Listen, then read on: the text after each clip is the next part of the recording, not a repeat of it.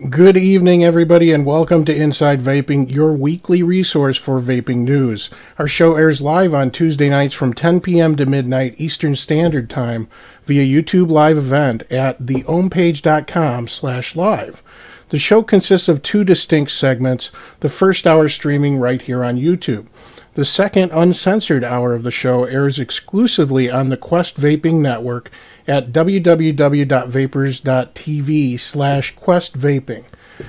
Hopefully you guys have realized that the live page, the Plumes page, the chat is actually working. That's great, so we're very thankful to them for getting that going, and it makes it a lot easier, so kudos to them for getting that working. Of course, I am joined, as always, by my co-hosts here, Ed and Dane, so we'll go ahead and transition over. How you guys doing tonight? Wonderful. Wonderful. Thank you very much.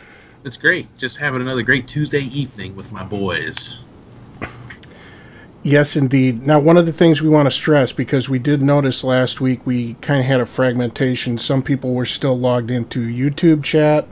We'd like to get everybody over on the Ohm page chat, especially tonight. We do have a straw poll we'd like you to participate in a little bit later here, and YouTube doesn't allow links. It makes it easier for us to keep track of questions if you have any questions for us. So if you can go ahead and go over to the Ohm page/live, ohmpage.com/live, that would be great. And Dane, of course, there was some epic football this weekend. We do have to touch on this briefly. Super Bowl is coming up. Of course, we did have the Patriots and the who did they play? I don't know. Some team from the East Coast. So yeah, like a team with horses or something, right? No, they didn't play them yet. That's coming up. We have the Patriots Colts showdown. Yeah, and for those that don't know, James is a very big Indianapolis Colts fan. Yes. A very big Indianapolis Colts fan. What are you trying to say here? And I am a Patriots fan. So it is battle of the co-hosts this weekend. I'm sure I'm going to hear a lot of smack via my cell phone from Mr. James there over the weekend. No, it depends on how badly they get beaten. Obviously, the Patriots have been dominant this year, so I'm not expecting too much. But at the same time, I got faith in my team. I think they're going to make it a shootout. So, Ed, what did you get this week? You get any vape mail? Anything new going on this week? No. I don't think I got anything this week. I know you got a light because you were showing off a bunch of old stuff on camera, getting some close-ups for us. One of the things that I had a couple people comment on one of my YouTube videos about those scissors. And yes. I know you have a pair that are from Fiskars. Of course, I have the small... Ed actually gave me these, and I need to clean them up because they're starting to show a little bit of signs of wear and tear here, a little bit of rust on them. Of course, I just re-wicked something, so I have some juice on them, too. But these work great for cotton.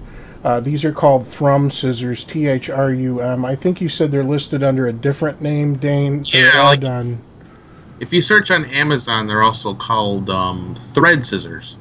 Yes. And I'll show you why they're called thread scissors. Because here's a piece of Japanese cotton. Let it focus on my hands. You know, if this is all like weirdo, it cuts it perfectly straight. It's really clean. Another pair that's kind of for travel. These are the ones I got off of Amazon, and these cut really good too, but they're a little bit thicker. So like if you're one that like, let's just say back in the Pro Tank days when you're rebuilding Pro Tanks and you want to cut that really close. Look at that. So these scissors cut cotton and silica very, very well. Yeah, and the nice thing about those scissors too is they don't leave any of those threads behind. So if you've ever had that irritation of trying to thread a new piece of wick into a coil, and you've got that little thread hanging off and it just won't poke through, these work great for that too. And they're inexpensive. Getting them from Amazon, I think this pair was like maybe $3. If you want to wait a couple weeks, were on Fast Stick for like $1.25. So these are really cheap, and they work really well, and they're really sharp. Be careful. So no new vape mail for you. No, I didn't get. Well, I got some stuff I was gonna try and mod. I got this little guy right here. So it's a 20 or 25 watt device. Got a 510 spring-loaded connector on there. Loving the glare. Up and down here, but I bought 2 of them, and I've already taken one apart and kind of broke it. But I'm able to get a DNA to slide in there in its spot. There's going to be some more modifications to it. And then I got this little cloud port, which is stuck right there. This is another one I want to mod as well. This is just about the same size as the Vapor Shark, but yeah, magnetic door too, huh? Magnetic door, and an 18650 sits right there. Very nice. I am going to tell you that the board in here, it's got the delay, so if it's asleep and you push it and try to vape, you're going to wait about 2 to 3 seconds before it wakes up. And I dropped it one time and broke the screen. Well, it didn't break it, it's just all pixelated and weird now by dropping it one time.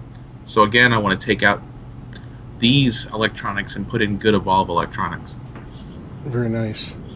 So, Dane, what about you? Anything new? No, I got nothing. I just like Christmas, coal in the stocking, bud. I actually did get something new, and I wasn't thinking about it earlier to mention it in pre-show, but I picked up one of the Sigelli 150s, and it's a remarkable device. I mean, they did it right. It's easy to get the door off. It's magnetic door. I kind of like this little rubberized cover that they've got on it. Battery life has been decent. I've been running it at 45 watts on a 0.5. I've got the Derringer on there. And I pretty much get almost a full day of vape time off of it. Maybe a little bit more. And I'm impressed. Spring-loaded 510. It works very nice. Have you seen these, Ed? Which the Sigelli one? 150? Yes, yeah. Yes. Crazy Eyes has one. Oh no, wait, no, I take that back. Crazy Eyes has the 100. He doesn't have the 150, but it's basically the same box. Yeah, and honestly, I'm probably never going to go up to 150 watts. So I'm happy with. I would probably be happy with a 100, to tell you the truth. But build quality is really nice. I'm quite impressed with it, and I believe I picked this up for around $100. It was at the company that makes the tugboat had a sale over the New Year's, and they had a really good price on it. And right now, somebody in the chat asked what batteries I used in it. I've got the Samsung 25Rs in here, and they're working very nicely. Seem to have great capacity, charge quickly, and I'm happy with them as an alternative to the Sonys, because I'm kind of running out of these things. I've got a carefully guarded stash of brand new Sony VTC4s that I'm hanging on to. And I don't believe they're being produced anymore. That's what everybody tells me. So, other than that, we're going to cover this a little bit later. I do have a juice line from Creme de la Crema. This is Mountain Oak Vapers. This is one of their juice lines, and it is diacetyl and AP free. And they do have certificates on their website from Enthalpy. And Dane, you're very aware of Enthalpy, of course, being with AIMSA. So you can go up, you can go look at the MSDS testing for all of their different juices in both the Mountain Oak Vapers line, the Mythos line, and the Creme de la Crema lines. And it's nice to have that information freely available. Absolutely. What we're going to attempt to do, and I'm crossing my fingers, I am hoping that Skype does not Skype, but XSplit does not crash this week. I don't know how long it's going to take before it crashes. Hopefully it doesn't. But we're going to attempt to show you once again the San Francisco campaign. They're going on the offensive against e-cigarettes, and they're calling this campaign the Curb It campaign. Let me go ahead and bring that up, and I have the wrong screenshot up here right now. The Serpent. That's the one. That's the Serpent campaign. Serpent. The serpent. So this is their campaign. This is going to be on all of the BART system, their public transportation system. So buses and rails, and there's a series of anti-e-cig ads that are going to be plastered all over the place in very prominent location, and you can see a list of some of the places that vaping is not allowed. This is the city of San Francisco, and these are some of the places it's not allowed. The highlighted areas: restrooms, elevators, waiting areas, ticket lines, public transit buses and trains, ticketing areas, stairways, housing authority buildings, city parks and recreation areas, senior housing and condos, covered parking lots. There's a whole long laundry list of places that you cannot vape. And you can see some of their ads here. Back off big tobacco. We know e-cigarettes are harmful just like cigarettes. So these are all, and if you look, there is a hashtag at the bottom: smokeless is not harmless. So this is all from SF Tobacco Free. And what's your take on this, Dane? What do you think of this? You know, I've looked at this over and over and over again, and I just recently visited San Francisco, and this whole campaign really frustrates me. You know, once again, our saviors are on the offensive of the evil product with no real knowledge or scientific data to back up any of its claims. You know, clearly this thing is attempting to appeal to teens, and this campaign is going to gain some steam, I'm afraid, as you well know, being an advocate against anything, whether scientifically real or not, is now a very cool thing to do.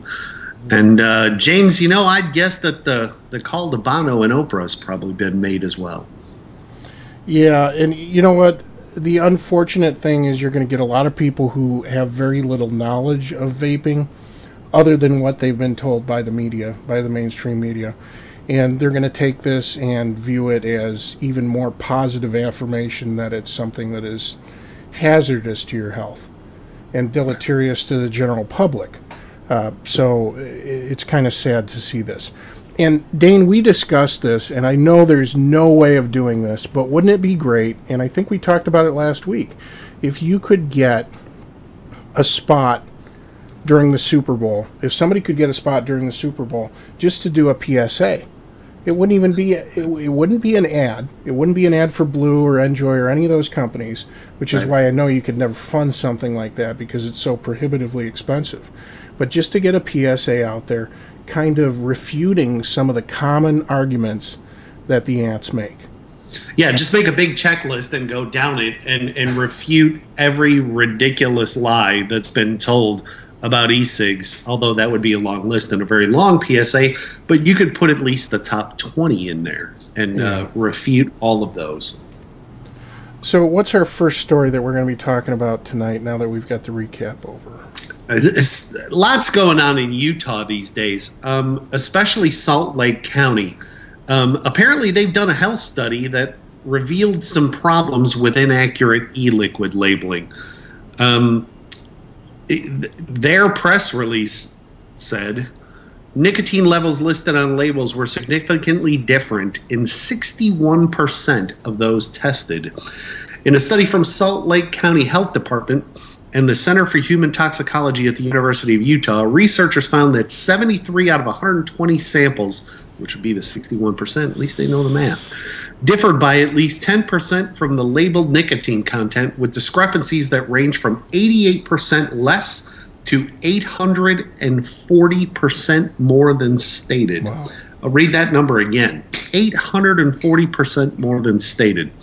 The industry's own American E-Liquid Manufacturing Standards Association, or AMSA for short, requires that e-liquids produced be within plus or minus 10% of the labeled nicotine content.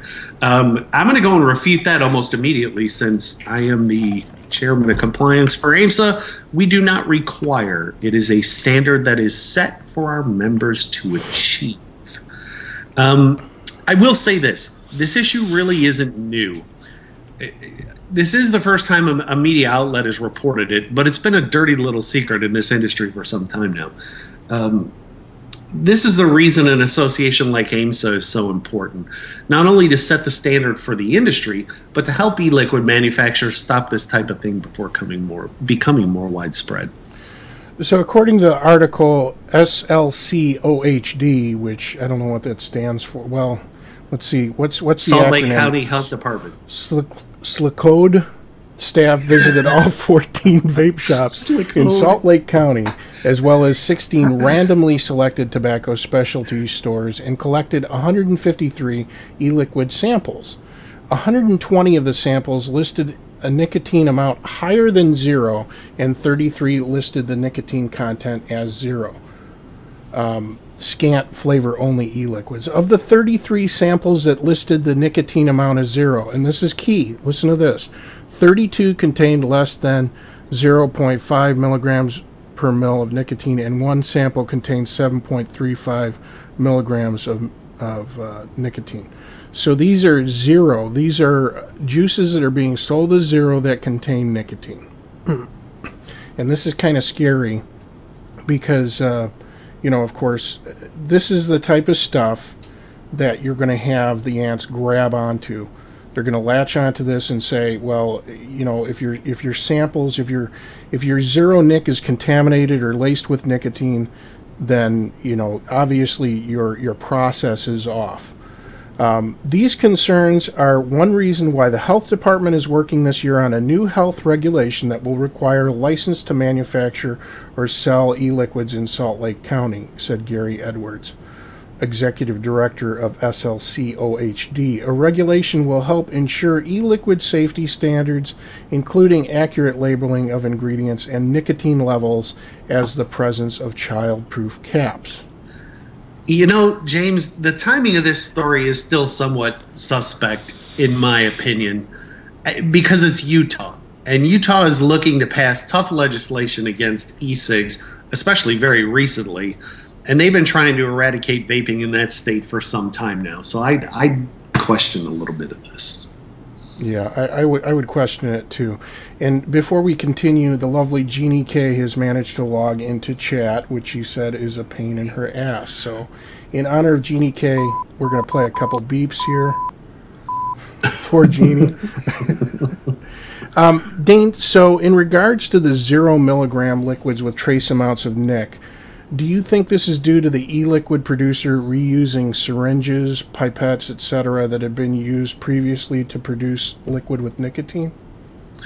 Yeah, I do. I think it's residual. I think from what we see, there's a lot of that happening.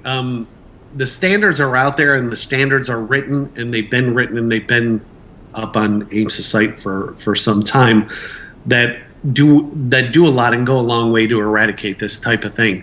But you know, some people just choose not to do it. What do you think a long-term solution to just getting that uniformity when you're mixing would be? You know, when it comes to nicotine, my opinion is this: get a nicotine titration machine. Yes, it's going to cost a lot of money. It'll be a few $1,000s, but this industry is going to be regulated, and rest assured it's going to be regulated. It's going to be a required piece of machinery anyway. The cost will offset itself over time and will save you a ton of just peace of mind in the safety of the end product and the consistency of it. You know, and we talked about this probably about 6 or 8 shows ago. I know we talked about this because I stopped at a local shop and I picked up a juice, and it tasted like menthol, and it was not a menthol juice. So, you know, and it was a house juice line. It was something that they were mixing in the back room. And I realized that, you know, people appreciate the convenience of a custom ratio option or custom nic levels, or, you know, sometimes the amount of flavor that goes into something. But I don't know that may be an issue for us, and it seems to be an issue for the industry in general. And it's really burgeoning. You're seeing that now, some of the legislation that's coming up, and we're going to talk about this a little bit later. This is going to become a big issue. So the nip titration machine, we've got a picture of it here below my camera.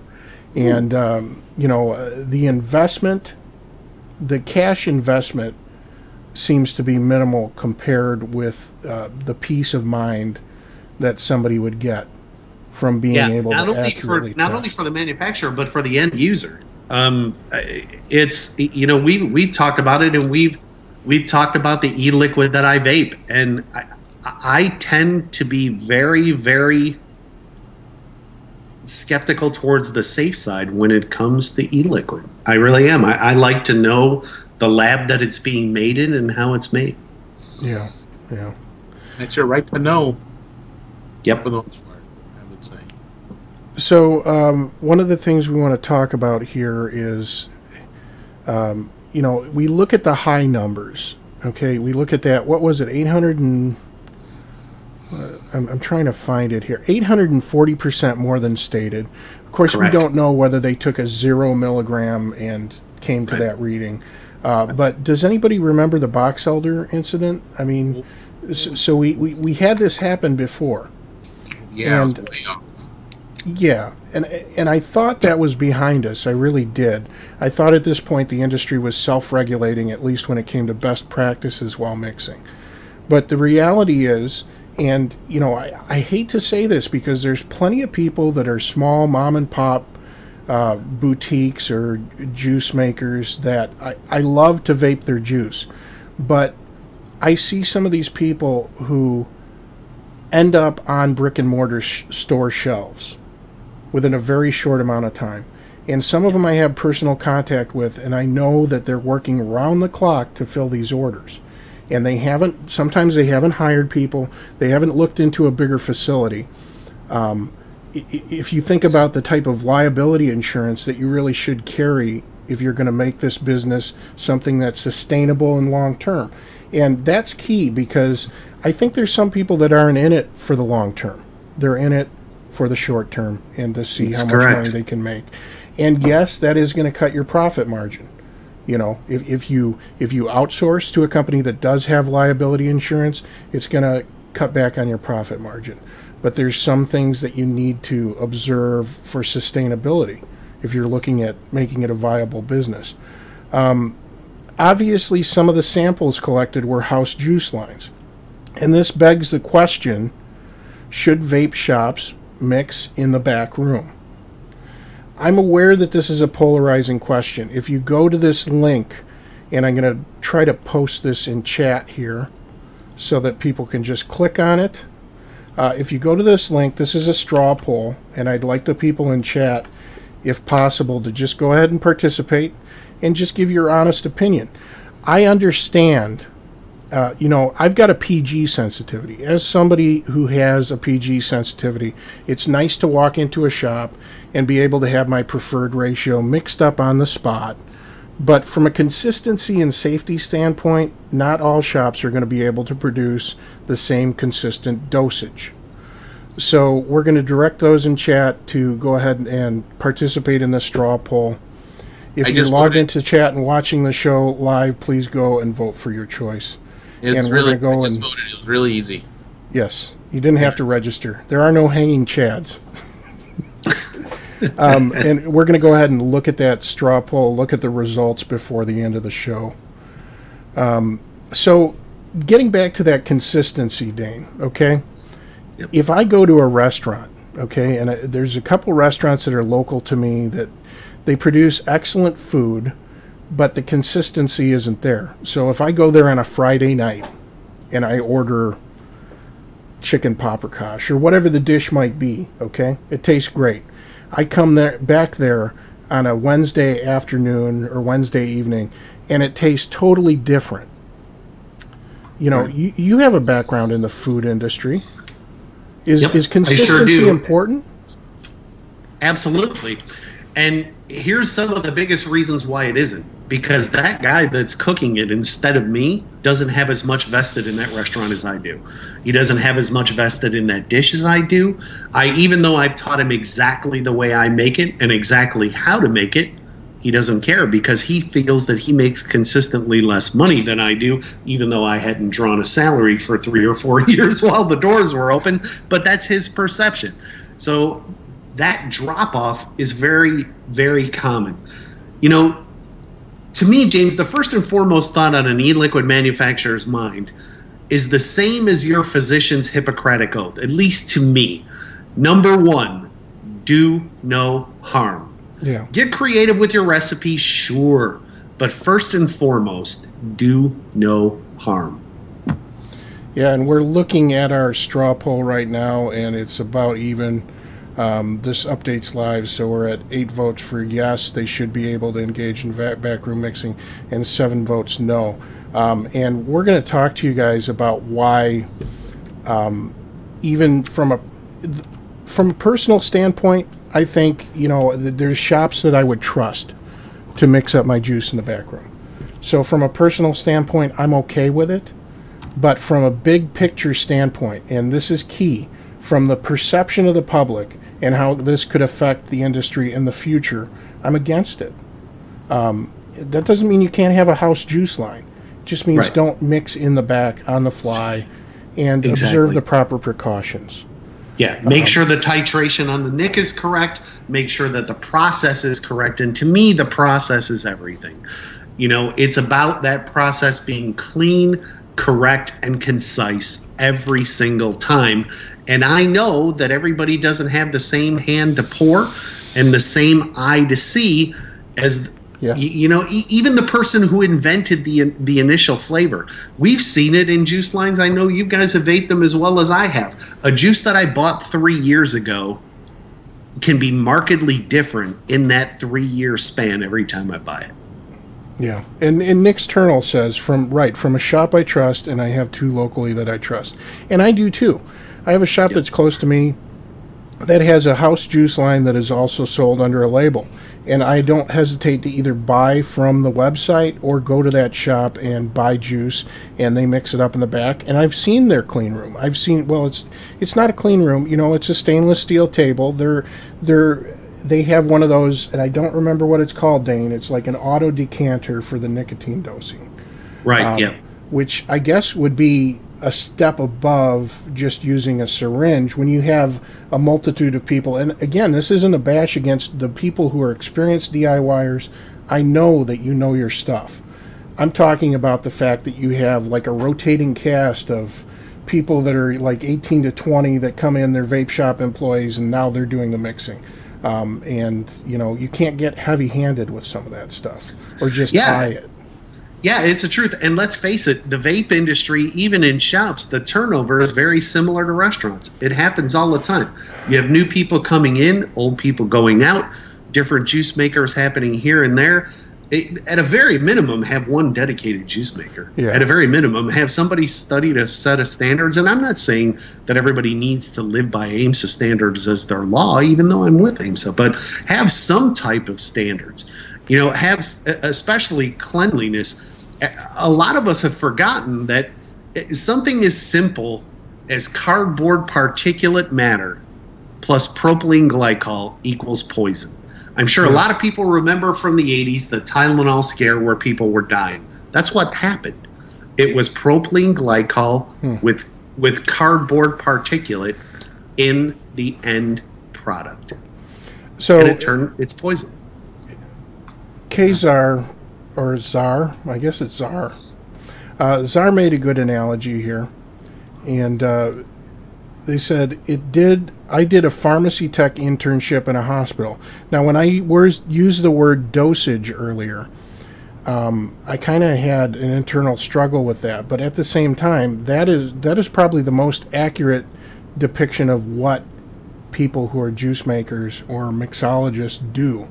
They are dosing this product. So you have to be able to measure accurately. But we're not going to belabor these facts any further. What I do want to bring up is I'm vaping in this tank that I've got here. I'm vaping Creme de la Crema, and this juice is called Omerta. It's a strawberry dolce, strawberry custard. This is from Mountain Oak Vapers.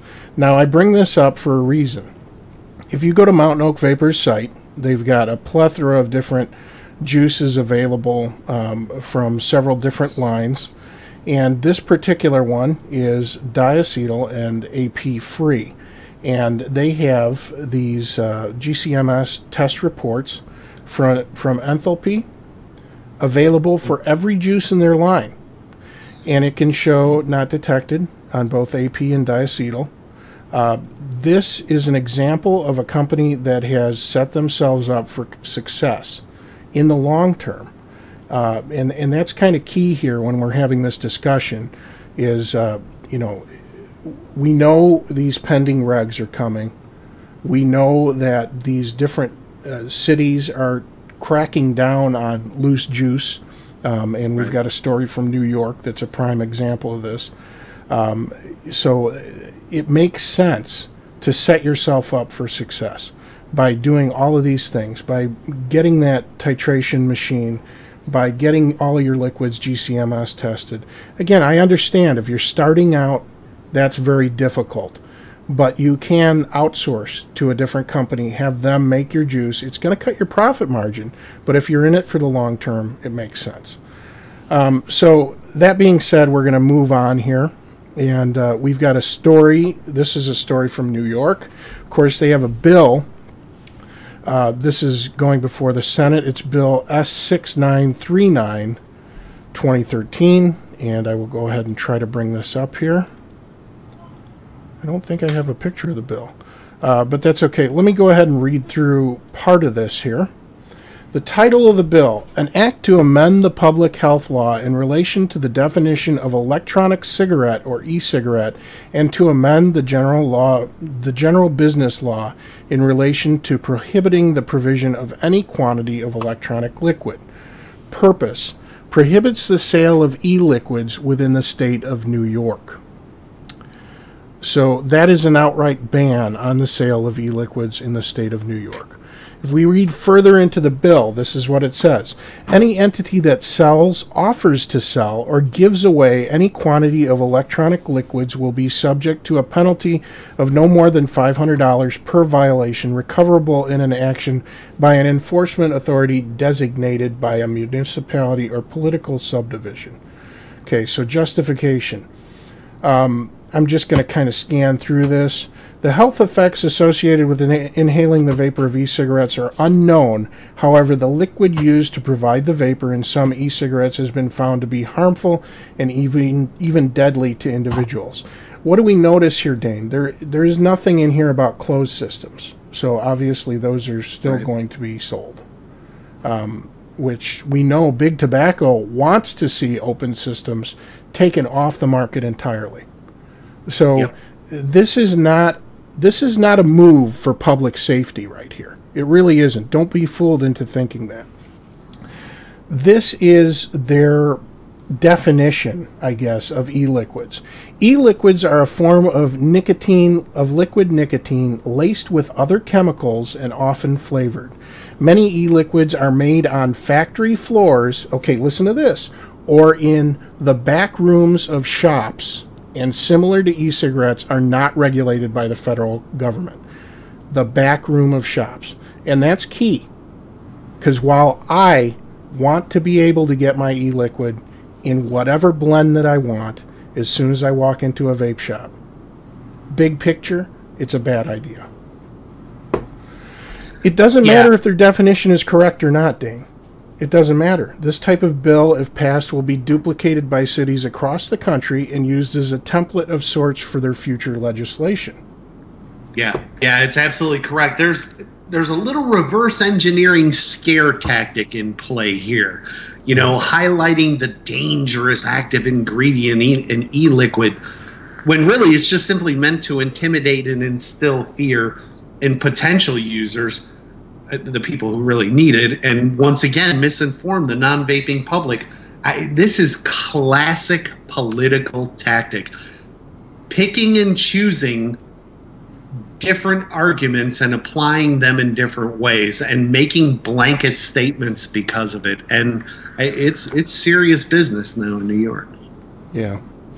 Well, you know, it saddens me to see something like this, but We knew it was going to happen. I mean, New York has been one of those cities that other cities have looked to, and that's what kind of scares me, because, you know, there's lots and lots of vape shops in Chicago as well, and that's close to me.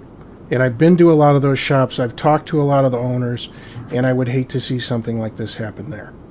Now, one of the things that we discussed, Dane, in the pre-show is, you know, zero nic is not really mentioned. Right. So yeah, that's going to be a difficult test for them to overcome, because I suppose you could claim zero nic on anything and say, well, yeah, there's no nic in this, and until they come up with a pretty accurate pocket test, which to my knowledge doesn't exist at this point in time, it's going to be very, very difficult for them to monitor. Yeah, it's going to be hard for them to monitor. The other thing, too, is this is a situation that you have in Australia right now. You know, you can sell zero nic. You can buy nicotine for personal use. But you have to be the one to mix it. Mm-hmm. Which, in some ways, I feel is even more dangerous. Yeah. Simply because you don't have the same level of information in the masses.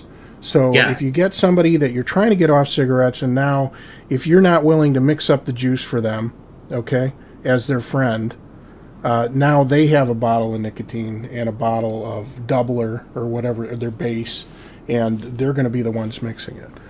So I don't think this is a good move. I think you're going to hear more incidents, more genuine incidents with the CDC, where people are ending up with nicotine poisoning based on something like this happen. And if they pass this in New York, I predict that they will see that they'll see more incidents of people mixing at home and having issues as a result.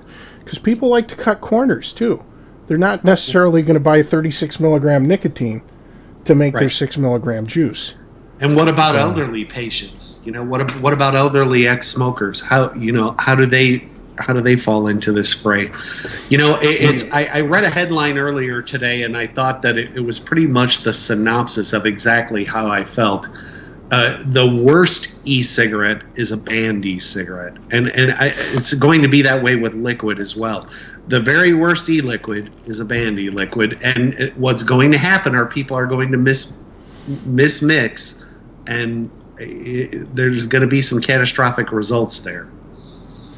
And people are going to be storing nicotine in their house, which they don't do now because they have pre-mixed bottles that they can easily keep out of the reach of children. These things are much, much bigger. All right, so let's check in on our straw poll here, and we are still at 9-9, a dead heat. Dead even. Yes. And I kind of expected this. Again, I said it was a polarizing issue because I understand that people feel passionately about being able to get reasonably priced juice from a vendor that they trust in their custom ratio. So that's understandable. But just realize the big picture here. Realize that there are going to be bills coming up that are using that backroom mixing as a reason why e-liquids should not be sold. Loose juice should not be sold. So moving on to the next story here. Super T has announced that they are going out of business. Going out of business isn't the best way to put it because Super T is a machine shop and they produce other parts. They have been around since 2009 and they are throwing in the towel. Yesterday, Super T made this post to their blog. Technically, we're not going out of business, just discontinuing the manufacturing of e-cig products. Unfortunately, we've just found with the current climate and influx of Chinese clones and the high cost of U.S. manufacturing, it just isn't viable anymore. The products that you see on their site are now 50% off, so if you want one of the Super T products that is sold there, go check it out. Once they're gone, they're gone. They're going to continue. Somebody is saying they lost sound and picture for a second. Hopefully it's still working. Yeah, we're good. Yeah, so go check it out. They've got some decent deals there. They've got a workhorse mod that is very reasonably priced. And they make some pretty nice stuff. You know, Dane, they were one of the originals. And Ed, I know you followed that as well. Well, yeah, I got a letter from them. What was the letter about? I don't think you've ever told anybody. No, because this device right here, which is now called the BAM, at first was called the Shockwave. I was unaware that Super T was creating a device called the Shockwave. So Dave sent me a letter saying, "Hey, we already got the name Shockwave. We've got fans that said blah blah blah that you were calling it this. They brought it to my attention." And if he would have left it at that, I would have been fine. Oh, cool. Modern. Yeah, no problem. I didn't search every single... I did a general search. I didn't find anything called the Shockwave. The email continued on with all this legal crap. You know, we named it first, blah, blah, blah, blah, and it doesn't have to be... I'm like, I replied back to him, and I told him, I'm like, look, dude, modern to modern, I'm cool. I got a little list of names. I was going to name it. I'm like, but you didn't need to add the legal stuff. Oh, they can say that on regular network television. We're good. Why did I go black and white? Okay, never mind. I'm back. Black and white. Doing things behind the scenes to try and crash the show. Yes. So yeah, Super T. Unfortunately, the device took well over a year to finally come out after my BAM came out. So they're not, and I'm not the only person they've done that to. Yeah, they have kind of a, they make a good product, but I was on that pre-order for the Shockwave, their version, not Ed's version. I do have a BAM, and that was actually easy to get a hold of because Ed made enough of them. But Super T just promised these 26650 mods when there weren't many 26650 mods on the market. Took money from people in earnest, and then did not produce them for, what was it, like a year and a half? Yeah, it was it was crazy. It was a very long wait. So moving on to the next story here, we've got some news when it comes to Kanger. Now, obviously, we've talked about the Atlantis and the wicking material, and I'll leave that up to you whether you want to use the Atlantis or not. Kanger has some issues with their insulators, apparently. The Subtank insulators in the rebuildable head specifically, and that is the visible white portion underneath your post. It looks similar to a K-Fun style insulator, if you've ever seen one of those. I've got a Kanger Subtank. I've been using it with the stock 0.5 ohm heads. It tastes great.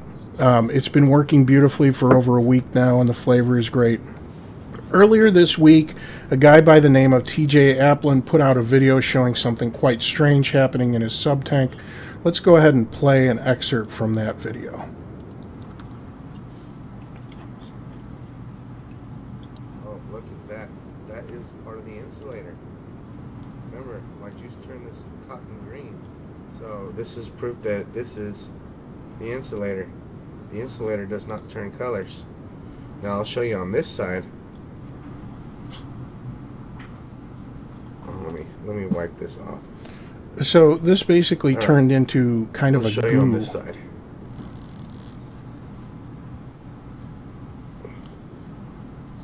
Oh, look at that. You can see that on camera. You see it? See that insulator moving? And from appearance, it looks like a solid piece of plastic. But it is not Peak, it is not Delrin. Shit. And it basically really turned into a gummy. Well, man. Look, there's more. All right, this is a hazard, guys. So the issue that I see with this is, of course, it's going to mix with whatever juice is in the tank.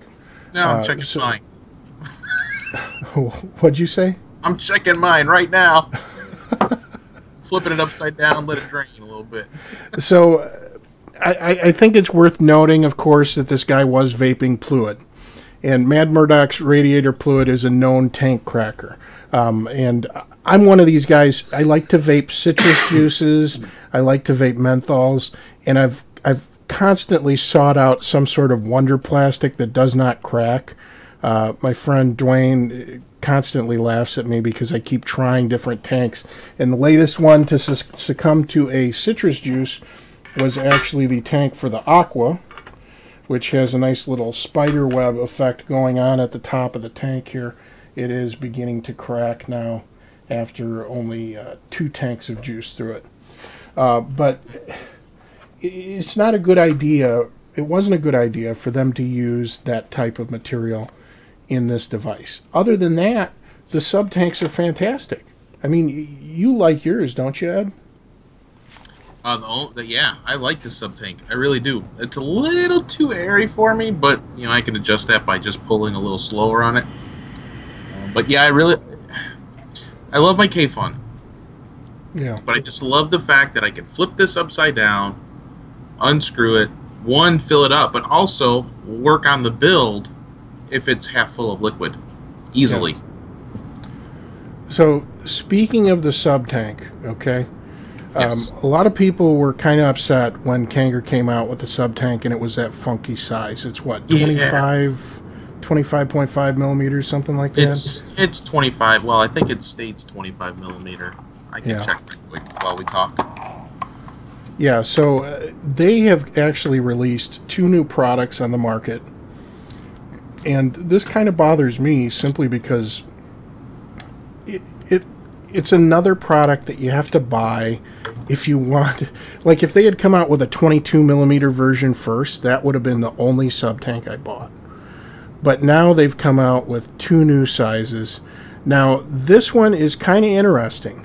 They've come out with the Subtank Nano, and the Nano is 18.5 millimeters. Well, why is it 18.5 millimeters? What else is 18.5 millimeters? The iStick. Oh, yeah. So this looks very, very nice on an iStick, and these 2 products would complement each other nicely. The issue with this, of course, 3 mil capacity, okay?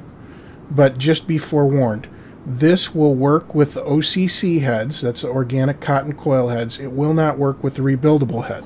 So if you want something that works with a rebuildable head, don't get this one. That being said, the stock heads are really easy to rewick on the Subtanks. You can actually just pull the cotton material out of that coil through the side holes and put a new piece in. Now, in addition to the Subtank Nano, they're coming out with the Subtank Mini. 4.5 mil capacity, 22 millimeter diameter. This is the one I'm really interested in. Same. Airflow doesn't look like it's changed.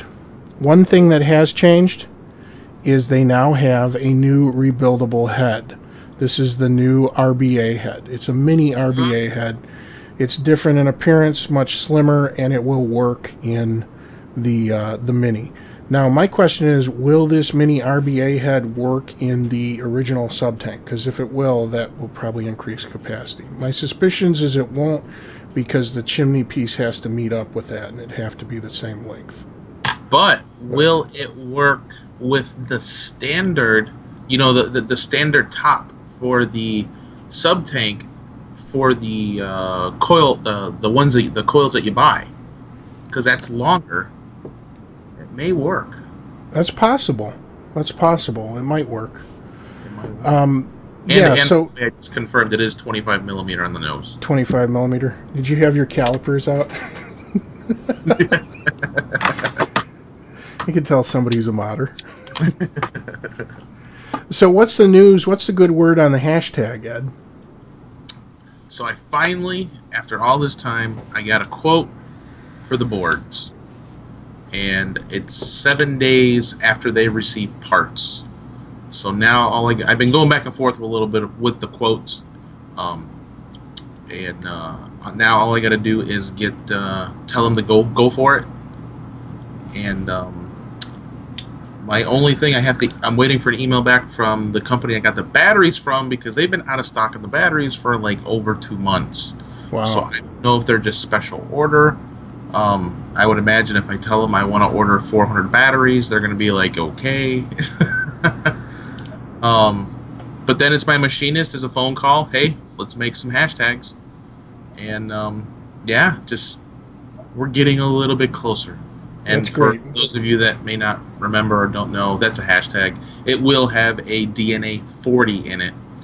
And as of right now, 2100 milliamp hour unless I have to source another battery pack. But I don't think I'll have to. I'm pretty sure they're going to have those batteries. I see people in chat are talking about the new Joytech Delta 2. And I know Twisted 420 just did a video on that, so if you want to check it out, go ahead and check his review out. The reviews have been good so far. It looks like a really good product, and you know, honestly, with the issues that we're seeing with the Subtank, and to Kanger's credit, okay, or is it Inakin Kanger? Who is it? Kanger, yeah. To Kanger's credit, they did respond to the video from Tejay Aplin, and they are going to be looking into it and seeing if they can revise that material. One of the things that I don't like about this, and I know somebody, I think it was somebody on Reddit used this analogy. They said, so Kanger Tech came out with the 25 millimeter, then they came out with the one you really wanted. So now they're going to get more of your money for that incremental upgrade. But, you know, that being said, if you don't have a Subtank yet, follow what's going on with the insulator. Hopefully they'll fix it. Somebody said that the insulator is almost identical to the insulator on a K-Fun. So I haven't taken it apart to see if it's the same size. Mine is actually at a buddy's house, and he has it filled with a very strong menthol and citrus juice. And he's going to see what happens with that. So that was really the last story for this evening. There's a couple people in chat talking about the billow. Now I've got the billow with the Nano tank here. I'm loving this thing. I've been using this tank more than any other tank I've ever owned, and that includes the K-Fun. Of course, I'm a fan of an airier draw, so that has something to do with it, but this also wicks very thick juice extremely well.